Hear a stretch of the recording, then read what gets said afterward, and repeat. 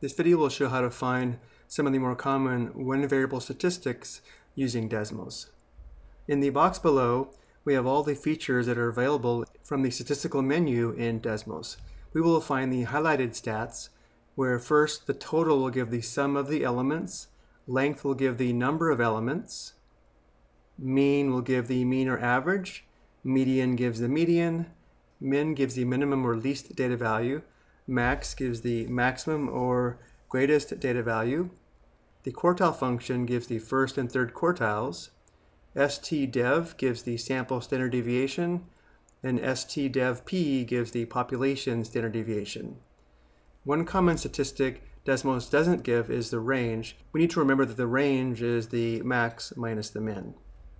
Looking at these notes, notice how we put the list of the data in parentheses after the function. However, for finding several of these values, it's easier to put the data in a list assigned to a variable, and then we can use the variable instead of listing out the data each time. To get started, let's go to desmos.com and click Start Graphing.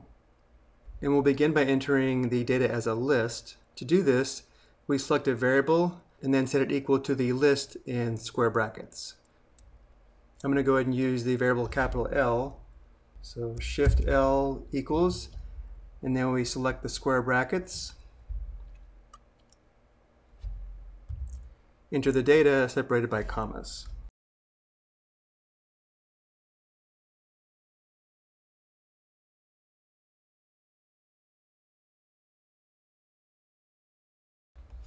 Press enter, and now we have all the data in the list capital L.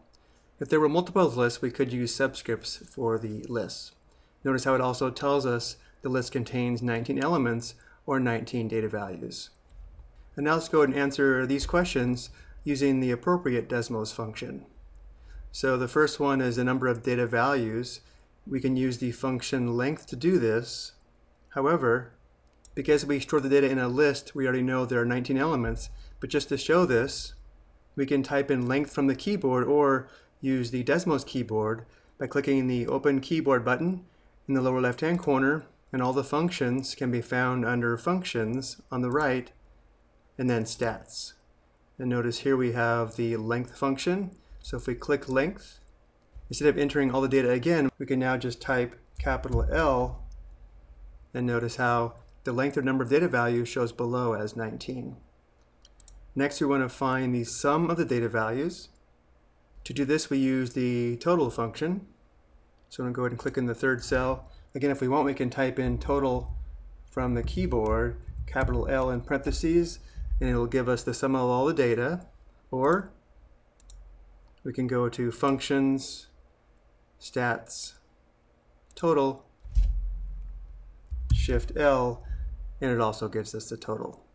Let's go ahead and record these.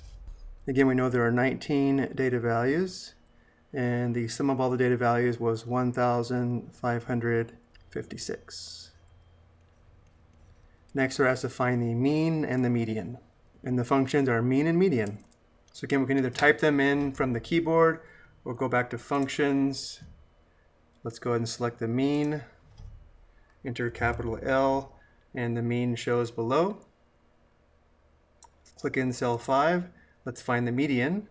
Functions, median, capital L, enter, and we have the median of 82. So let's round the mean to, let's say, 2 decimal places. We will say the mean is approximately 81.89 and the median is 82. Next, we will go ahead and find the min and max, but notice since the data is in order, we already know the minimum is 65 and the maximum is 98, but we'll go ahead and just show this on Desmos anyway. And this time I'll just go ahead and type these in from the keyboard. Min, capital L in parentheses, the minimum is 65. Go down to cell 7, max, capital L in parentheses, the maximum is 98. Now we want to find the first quartile and the third quartile using the Quartile function.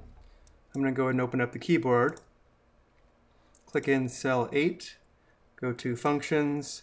Now be careful here, we want quartile, not quantile. So we'll click on Quartile. Next we enter capital L for the set of data, comma. For the first quartile we enter 1. For the third quartile we enter 3. So we'll enter 1. First quartile is 74. Click in cell 9. I'll go and just type in quartile. Open parenthesis L, comma 3. And notice how the third quartile is 91. Let's go ahead and record these as well. It is important to recognize that there are several methods for determining the quartiles. We'll discuss the method Desmos uses in just a moment. Let's first find the sample standard deviation as well as the population standard deviation. And then we'll also find the range. So going back to the calculator, let's first find the sample standard deviation. So we'll go ahead and click Functions. Looking at the stats functions, we want stdev, not stdevp, for the sample standard deviation. So we click stdev, capital L, and we have the sample standard deviation. In cell 11, we will find the population standard deviation. Functions, and now we select stdevp, capital L, and now we have the population standard deviation. The two decimal places, the sample standard deviation is approximately 9.36, and the population standard deviation is approximately 9.11.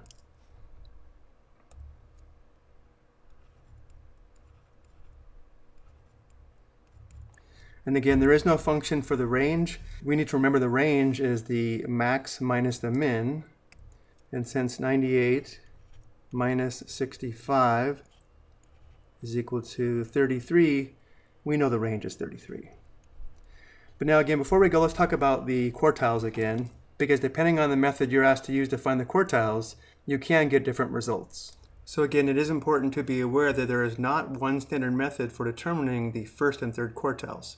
Desmos, as well as the TID4, uses the method such that when there is an odd number of data values, the median is not included in the upper and lower half of the data when determining Q1 and Q3.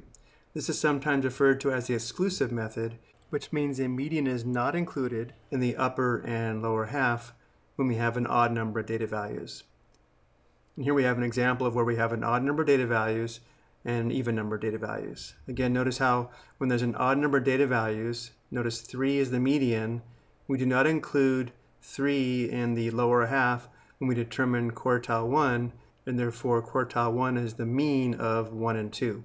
Similarly, quartile 3 is the mean of 4 and 5, again because we do not include the median in the upper and lower half to determine Q1 and Q3. I hope you found this helpful.